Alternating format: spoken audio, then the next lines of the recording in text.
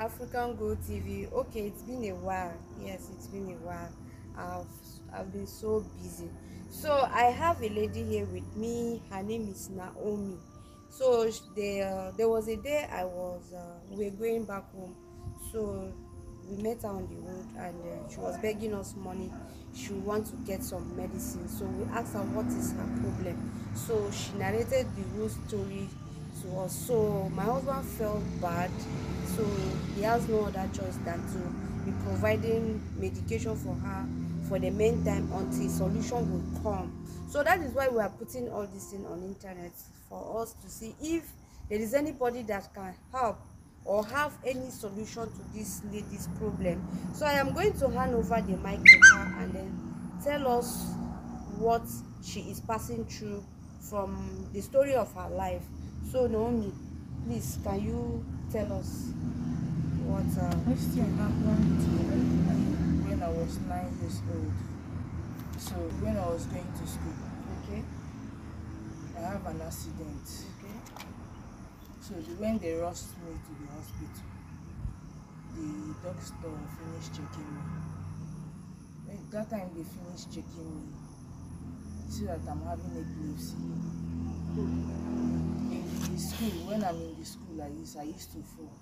They will call my mommy on phone and be telling her that I fall down. So wait, sorry. When you were falling then, did the school knows that you have that sickness? Yes. Okay. They know that I have that kind of sickness. Okay. And when I fall like this, they will be running away from me. They'll be calling me all sorts of names. So they called my mommy on phone the first day and told her that I fall down. She don't understand what they are saying. So one day she was in the kitchen.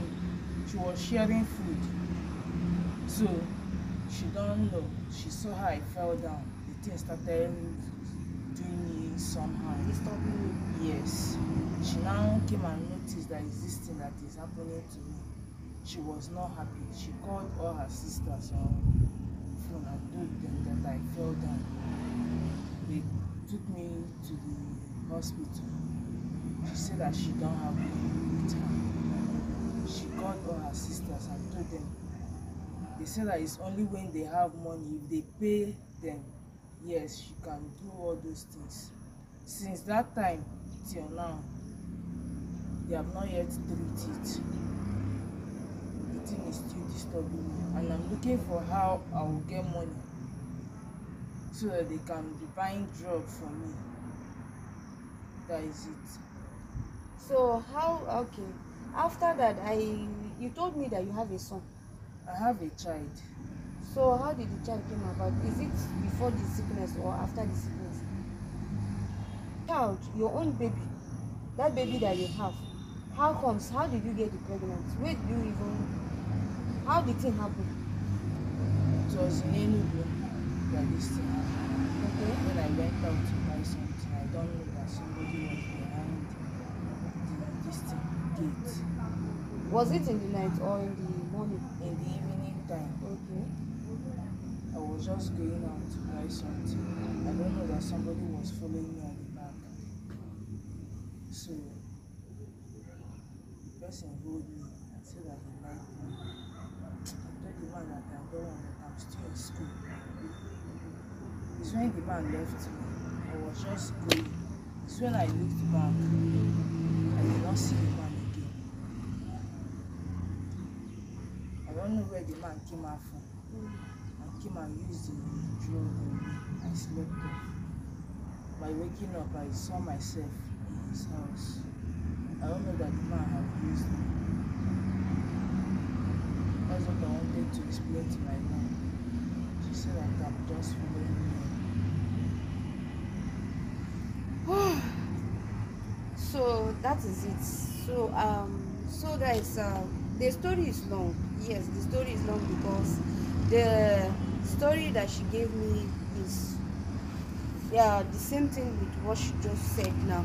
And because she cut some of the story how the pregnant came about, because the thing affected her brain. So you know, there are some things that she used to forget. So please guys, if you have any solution to this lady's problem, and there's something that she said that you said that is in your back, at your back. The thing looks like a long rope that is at my back. Okay.